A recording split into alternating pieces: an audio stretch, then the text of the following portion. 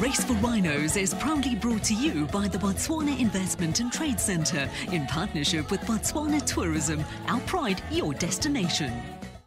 Supporting the Race for Rhinos is the Botswana Investment and Trade Centre, who encourages international and domestic investment and ensuring that Botswana features as an attractive, competitive and economically viable trade and investment destination in Africa.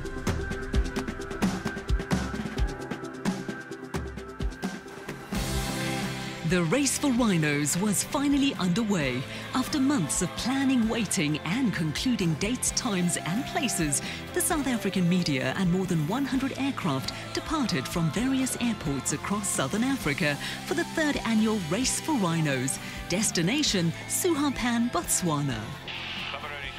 Good morning, Zulu Sierra Charlie at Sanima. Barely 3 weeks earlier, race organizer, pilot and businesswoman Tammy McAllister departed Gaborone for the beautiful Sua-Pans on a mission to turn nothing into an airport with control tower, customs and a mini town to cater for more than 500 people. Well, the biggest challenge was getting the venue right. The pans are wet, as you know, so we couldn't use the pans themselves. 3 weeks ago, there was nothing here, just bush. So we built this whole place in 3 weeks. Big problem with stabilizing the soil and getting the runway prepared and hard enough. And then we've got a huge dust problem. So you've seen all the big trucks driving around spraying water and spraying dust suppressants.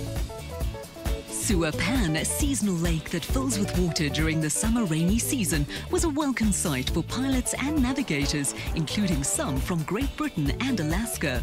Botswana air traffic controllers were at hand to assist pilots with approach and landing, complete with ground crew to guide aircraft to parking bays.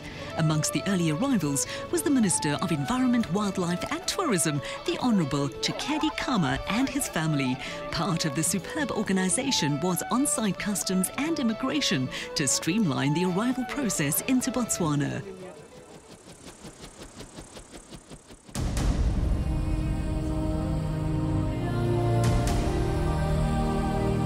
Day one, and if you know of a good marriage counsellor, the Van Wyks may need one as we speak. I'm the pilot and she's my navigator, and we're putting our marriage to the test this weekend by seeing if we can find our way around the pans.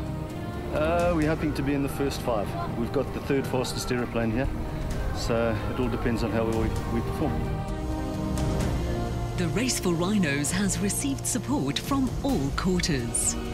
When you have the support from the president, then you can do basically anything you want to, but his participation is really something that gives us a lot of support as well, and it gives us the that support that we're feeling that we're not alone in this. We've got support all the way from the top, so that when we're receiving our visitors know as well that the commitment from the president is there as well, and they come into a product which is something beyond description, if you see what I'm saying.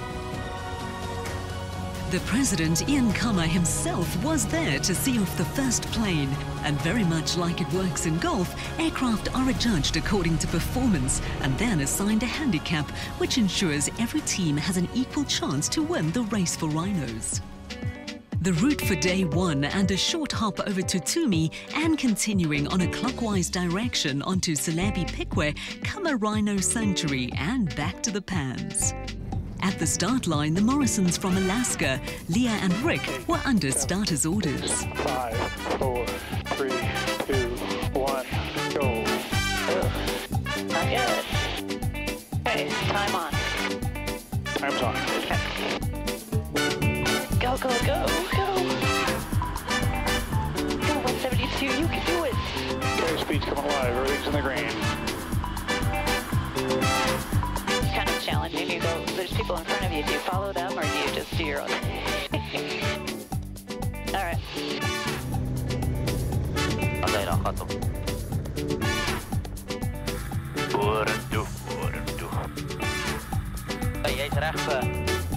White knuckle flying.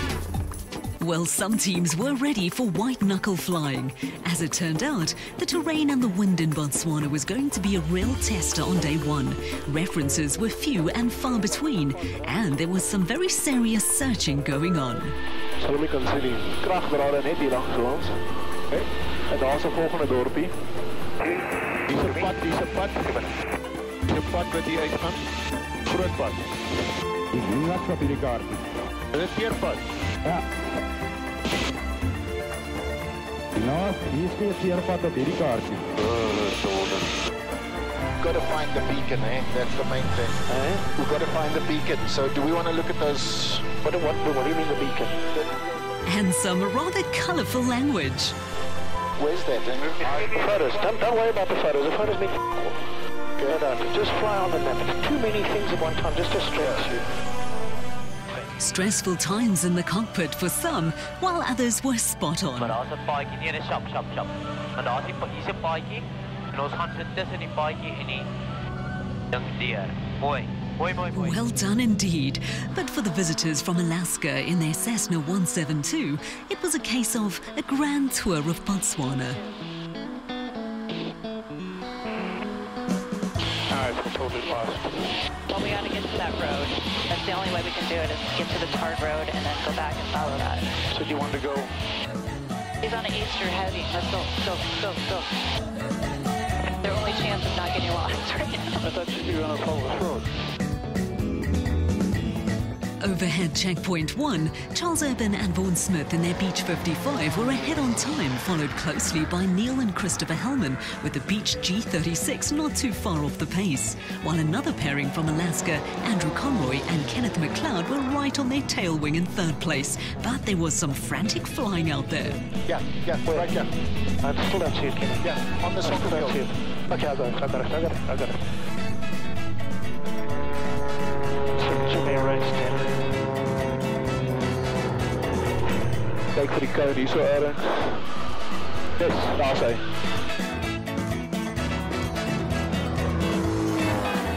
Zero 0952.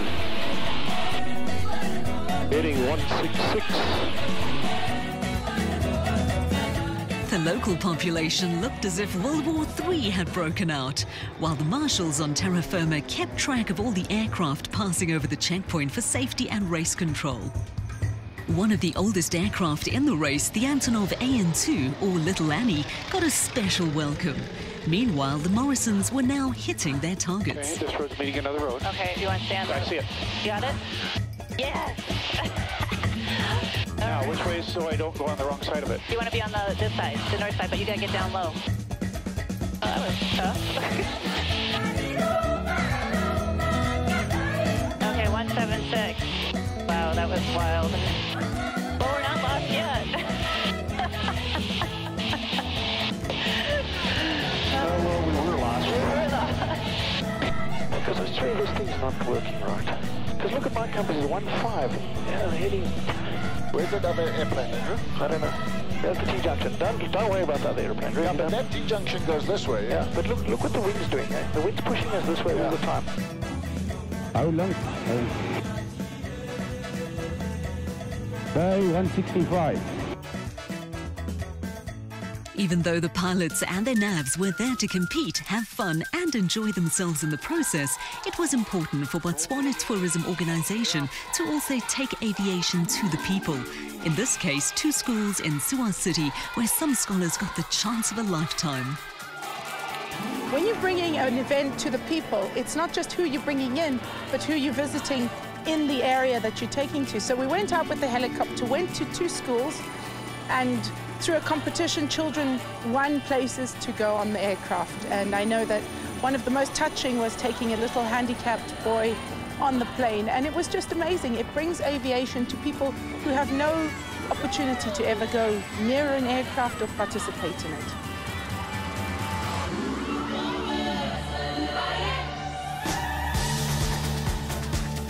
The occasion was immense for those who got the opportunity to fly, but not lost to those on the ground.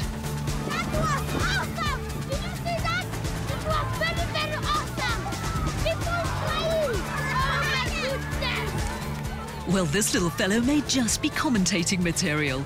For Chris Breers, it was also awesome as the children were overawed by the experience. It's quite amazing, especially to see the excitement, and they really pay. Or they're interested in what they're seeing and asking the right questions. Very nice. All I I can say I'm the brave man. I'm not scared of anything in my life.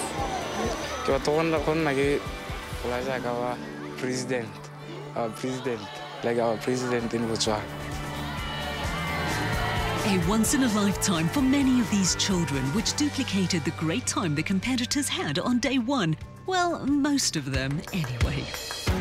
In the lonely hour, you stare in disbelief, trying to make it on your own, trying to stand upon your feet. You can find the power if you know where to look. Keep on doing what you should. Doing better than Hierdie ding. Wow. Sien jy die kou? Dis daar, hier kom die wind. Bietjie reg, hier so reg daar. Daar, die blou, ja. Finding all the checkpoints in the required order proved to be a challenge for a lot of the competitors, with 16 aircraft missing one or more. Oops, competitors 9, 44, 48 and 56 left doodles all over the show. Turn around. No, turn around. Yeah. When you started turning around, you just take me to a heading, take me to a position. I got so confused when you started circling around. I'm like, where are we now? We made one. Oh my gosh. Yay. Hey, 54 seconds ahead of schedule. Shanana. The first plane that returned to Sua-Pans was in the hands of Jack Onderstal in his Glass Air 3. He completed the 332 nautical miles, equivalent to 644 kilometers, in 1 hour 38 minutes. But being a handicap race, it was the father and son combination of Dirk and John Boyson that took line honours in their Cessna 172. But it was the map work and the navigation that caught out most of the teams. Third leg called us out and we turned inside the turn point, had to go around, hoping we won't get disqualified. This is a navigator's race, and if the navigator doesn't perform, you're not going to get anywhere. And Hendrik performed today. He really did well. Hopefully we can duplicate it tomorrow. So thanks, Don. Thank you very much. Ek dink nie almal kan die voorreg kry om saam met jou pa te vlieg nie, so ek dink ek is baie bevoorreg. And it wasn't lost on the rest of the competitors that they too were privileged to race at this incredible venue. We are producers of soda ash and salt, both the salt for human consumption and for chemicals. Our capacity is about 650,000 tons of salt. We're currently just at 400,000. About half of that goes to South Africa for the production of PVC, and the rest is for human consumption. The pan floods seasonally. This year we've had a lot of rain early in the season, and it was the highest the water has been on the pan side, and we actually had to stop it flowing elsewhere into our solar ponds. And we agreed to host them and also prepared the runway and all the ground area. At the end of day one, Jason Beamish entertained his fellow competitors, VIPs, guests and locals to a fine display of airmanship.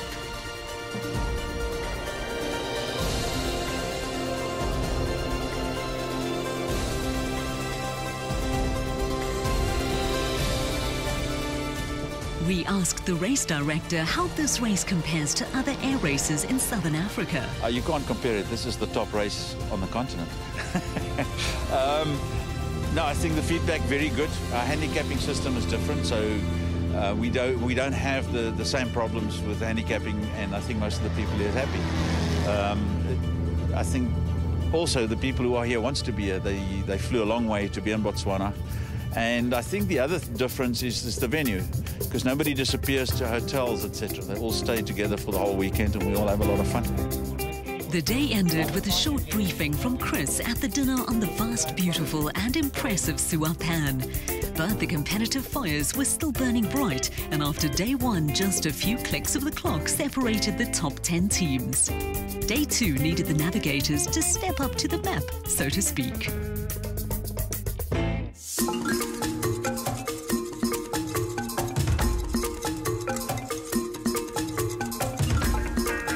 Day 2 of the third race for Rhinos, and a beautiful sunrise greeted all as they awoke to the stunning vistas. Situated in the middle of the dry savannah of northeastern Botswana, what a setting for an air race. Yeah, look, we've done it. We've pulled it off. Botswana Tourism Organisation, they're fantastic to work with, and I really appreciate the opportunity that they give me, you know, by coming on board. And a big part of it is also working with the Civil Aviation Authority. And I have to say that it has been such a pleasure. They have been so open and so forthcoming in making sure that all our permit applications, you know, our runways, our NOTAMs, everything is done in accordance with the regulations, and that is in itself just, you know, just a huge appreciation to them. That's been one of the biggest issues. But as you can see, we turned it into Sua-Pans City, or as we've got Chikudu Runway. And yeah, look, you know, it doesn't come without its challenges. The type of tourism that we're creating in Botswana, which is taking tourism out to around the country and not just in the main centres, I think is really where it makes it very special. With the aircraft ready for Day 2, we asked the race leaders, the Boysons, what they did right. We just did what we needed to do. Took every basic step as we could. And yeah, it went quite well. We didn't expect the result, but quite happy, and yeah, hopefully do it again today. They were off and racing. The world-class standards here impressed all. It's just a fantastic event, and really world-class. Everybody should try and come here at least once. It's a wow in every capacity, the food, the accommodation, the vibe between the pilots, etc. And then this type of flying just makes you remember why we fly. It's just fun all the way. It's a once-a-year experience. This is our first one. It's amazing. Every single detail was catered for, and from the safety aspects to the fine food was a joy to experience and behold. But the racing too would be of a high standard. Echo boys.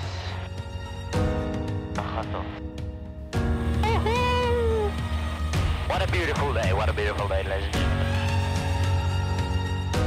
The astounding views and an ability to see for miles in the clear, unpolluted sky brought an air of surrealism to every team who took to the skies. This is certainly one of those wish-you-were-here moments. The first turn point was situated on Kakonya Island with a race distance of 324 nautical miles, or almost 600 kilometers. In 5 minutes we should be past those islands, which is good. And we're flying through a restricted area now. With the aircraft all departing according to handicaps, with the slowest first and the fastest aircraft last, the potential existed that if every crew flew exactly to handicap, all the aircraft would in theory cross the finish line at the same time. This of course never happens due to navigational errors, wind, pilot error and aircraft vagaries, but it is the best way for every type of plane, with every type and range of top speed, to be able to compete against all the others out there. Ek hou dop. Ons is baie naby mekaar, maar ek hou dit dop. Sien hulle wil daar terug. Wat sien hulle? Die voor wat staan hier, nee. So op die heuweltjie daar, hy sien nie op. 247 Kakonya Island. Yes, volgende heading. Okay, volgende heading. 276. Terrain. Caution. Terrain. Terrain. Pull up. Pull up. Terrain. With most aircraft choosing to fly at low altitude, others preferred a higher altitude, which also gave the most breathtaking vistas. The father and son team, the Boysons, with their call sign Echo Alpha Delta, piloted their C-172 over all the checkpoints spot on and in first place. Some teams were doing the royal wave thing, while others battled with left and right.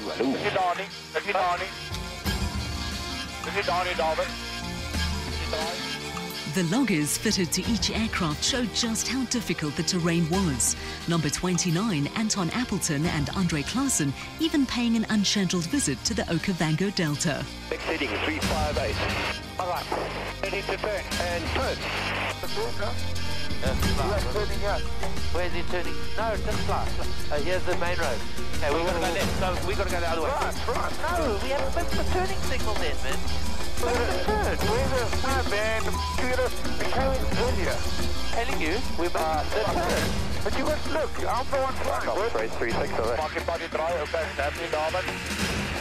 As ek nie daarvoor dan daai pad inkom. Dis het later op gebeur het hierso. Ek het die pad, ek het die pad. Ek het die pad. 2 minutes. Hammer David. But you got Eddie, so you must do this. You got it down. I don't have it. I can do it, yeah, perfect. Okay, no, you do that, I'll do the flying. Because otherwise you, like the other day you told me, I turned, I don't know what the f*** I was turning to. Race 90, go ahead. Just for information, lots of vultures between turn point 2 and turn point 3 at low level. And I'm not going to tell him what that level is either. In flying, speed is life, altitude is life insurance, and the higher the altitude, the more you get to see the beauty of Botswana. Quite frankly, one could never get enough of it. The idea was to bring aviation to the people, but also show that Botswana isn't just a wildlife destination, it's so much more. And we wanted to show different varieties of tourism, how you can fly in and have a holiday. And that was the idea 3 years ago. And here we are 3 years' time with a much bigger race in a new location and with more planes. And I think we've achieved what we started off to do. In the meantime, the plight of the rhino in Africa is worsening with every passing day. There are no northern white rhinos left in the wild and only a handful in captivity. The air race helps to create an awareness of the good work that the Botswana government is doing towards promoting the country as a safe haven for those critically endangered species. One of the highlights is going to release 4 rhinos into the park here in Sua-Pan, which means that we started out raising funds for rhinos at this event. Last year we were donated 100, and this year we're going to start that move of moving 4 of the 100 into a protected area. So we've achieved that goal as well. And long may it continue. For the teams up in the sky, they were hoping to get the job done as quickly as possible. But as most married couples will tell you, it's all about the communication. Where are we going to now? Are we off to Ochopi airstrip?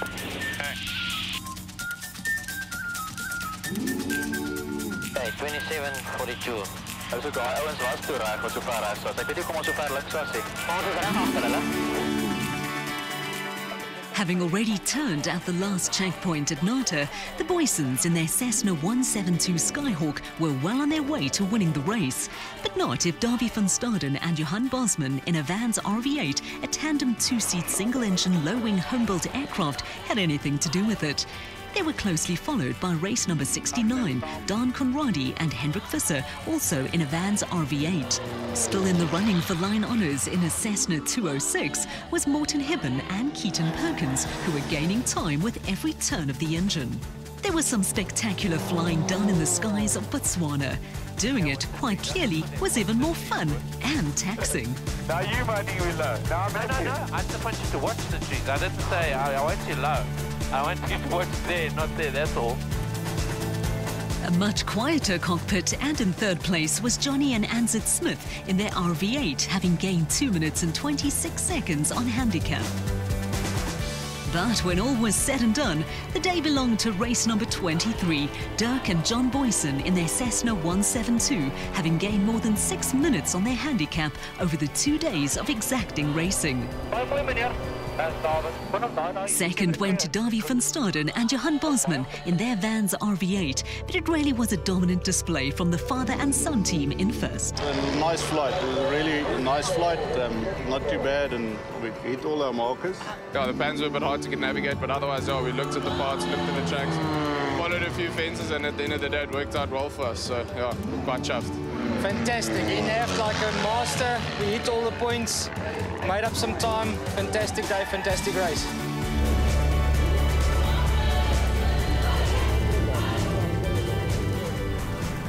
More smiles and congratulations all around, while the format of handicap racing was quite clear for all to see as the aircraft arrived and touched down just seconds apart. The handicappers certainly knew what they were doing. It was an aviator's dream come true. This is more than a special race. This is just really, really incredible. We feel very, very fortunate to be here. Yeah, it's just been great, great fun. We've met some friends that I think will be friends for life. It's good place, good deal. You know, this is this is one of the things that Botswana tourism have come to used to understanding about me. When we have an idea, we do it, we make it happen. And delivering something that is exceptional, that is almost like a trademark now. And it's just how we keep improving it. The ministry behind BTO is such a, you know, a supportive team towards each other that these are the results and this is the effect. And, you know, at the end of the day, we're able to give or deliver a product which makes us proud. This was significant too for the Antonov AN2 with its entry into the history books for being the world's largest single-engine biplane to water ski across Sua-Pans Botswana.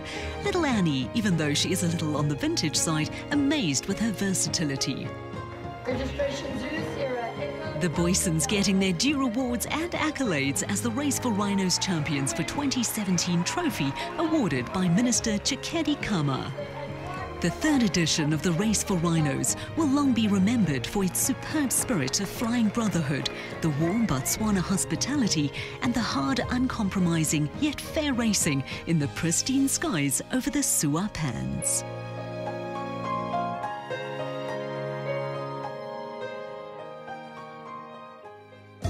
The Race for Rhinos was proudly brought to you by the Botswana Investment and Trade Centre in partnership with Botswana Tourism. Our pride, your destination.